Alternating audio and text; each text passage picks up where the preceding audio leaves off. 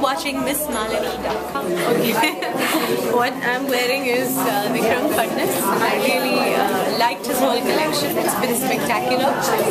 As spectacular as the jewelry you're seeing behind me, which is by Shaina. And today is her launch. And I wish her all the best. I wish her success, and I know it's on its way because as I see it, it's really, really pretty. She's combined a lot of modern as well as traditional, made it very contemporary.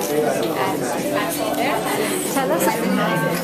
Hi, I'm Shaina and you're watching Rocking MissMalini.com. I think any type of design, whether it's jewelry or whether it's sarees, it's something that comes very naturally to me.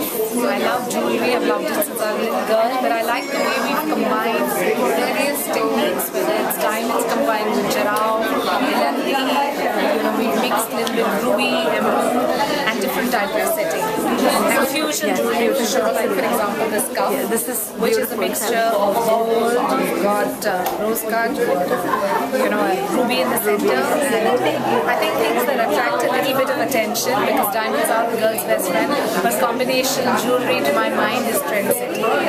So what's Shaina? If you ask me, I am a fashion designer first, a jewelry designer second, and a politician by choice. But having said that, I think women are the only people who can multitask, triple task, and I'm trying to show that. Hi, I'm Rajan and you're watching MissMalini.com. Always lovely. Actually, Gehna itself is like second home for me, and if I have to buy something and just dump in over. And now that Shaina is joined with Gehna, I think it's a plus point. But Gehna itself is very good for me. So what are your favorites? I'm doing Krish 3 and I am doing Afra Tafri with Govinda.